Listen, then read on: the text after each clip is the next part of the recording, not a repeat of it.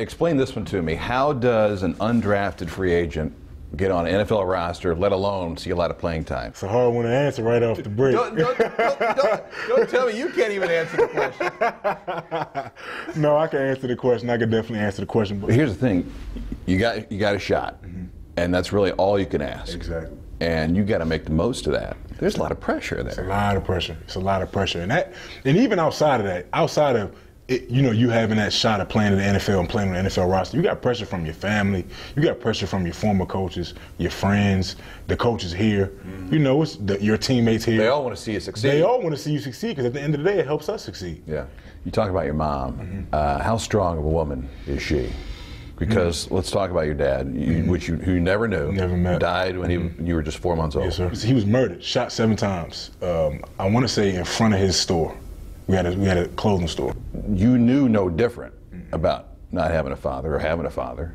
So how did that affect how you grew up? It was rough. As I got older, it was a little bit rough because I didn't think it was causing me to be angry or anything like that. But my mom had kind of looked into me getting some counseling and stuff like that, and they were like, "Well, let's talk about it," because I never talked about it with anybody. Like, have you ever talked about it? I'm like, "Nah. What do I need to talk about? Right. He dead." What are you gonna say? Yeah, he's dead. I don't know. What are we talking about?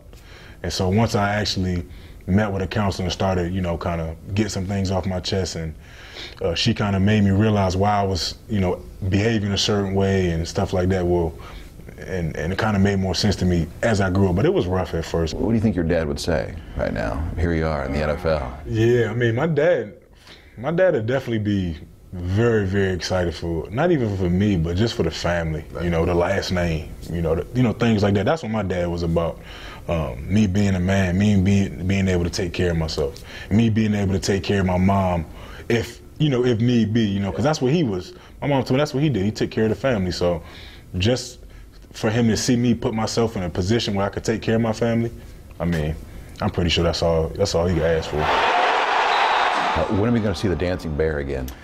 I gotta get another sack. My last sack, it was at the end of the game, so I was like, I ain't gonna pull it out. But I gotta get to the quarterback more. I get to the quarterback more, I dance a lot. Can you give us a little bit right now? How it works? Just we get a little. Yeah. Which camera we looking at? Hang on.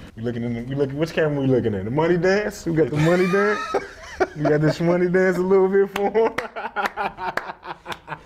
That actually kind of looks a little suggestive. How's that work? I don't know. Oh man, it's just it's all funny. You fighting off the girls after something like that? I can't. My girlfriend would kill me if she heard that. Good answer. Thanks, Zach. Appreciate it.